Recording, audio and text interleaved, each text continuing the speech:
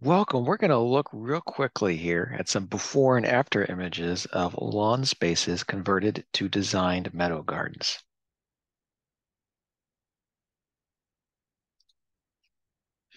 Here's 2 acres we did at the University of Nebraska Medical Center in Omaha, Nebraska. This is a very steep slope, about a 45-degree grade. So the management maintenance crew was thrilled when the university decided to convert this from lawn to urban prairie spaces.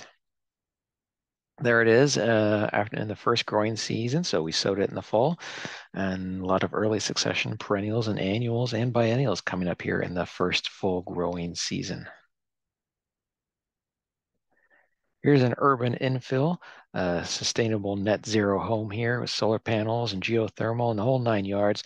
Homeowners said they did not want any lawn at all, and I said, cool, awesome, marry me. Here's what it looked like 3 years later in the middle of summer. Wonderful drifts and masses of all kinds of different native perennial species in a matrix or green mulch of little blue stem grass. Here is a urban shade meadow in Lincoln, Nebraska.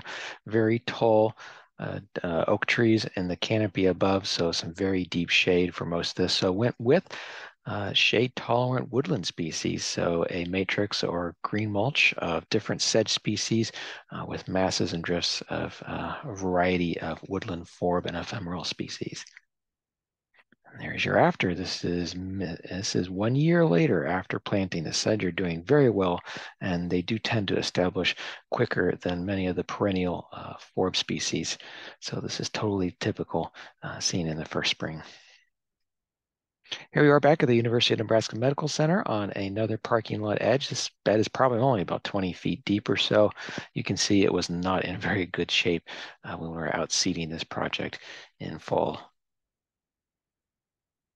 Here we are, and 2 years later, we still have a lot of early succession annuals and biennials and early succession perennials in there as well.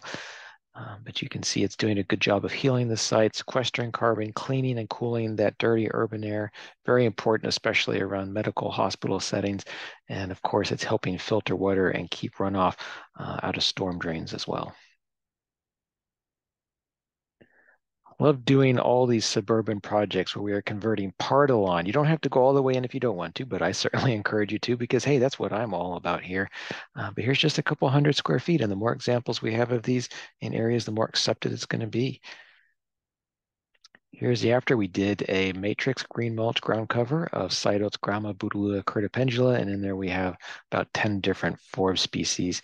So this is a late June image here. 1 acre lot, just barely out of the city limits. These are about 25 or 30-foot deep beds. We did around 3 sides of the backyard. The family really wanted to engage with a lot of nature and see what wildlife would come to a native prairie meadow landscape. So here we killed the lawn, planted forbs, forb plugs into it in the fall, came back in the spring and sowed in Cytotes grama grass. And this is what you get in the second summer, the second growing season. Another suburban front yard, probably about 1,000 square feet, and we took most of that out here. And here's what it looked like about 7 or 8 years later. A lot of little boostum in there, 3 different grass species, probably at least 15 different forb species in here as well. There's a lawn path that's about 6 feet wide going up through the middle of these 2 beds to show design intention and give access to people, showing that the space is more intentional. I hope you are up to the challenge. Forward thinking, I know you are if you're here on this channel. Feel free to check out what we have to offer at monarchgard.com, Monarch Gardens, Prairie Inspired Design. Prairie Up.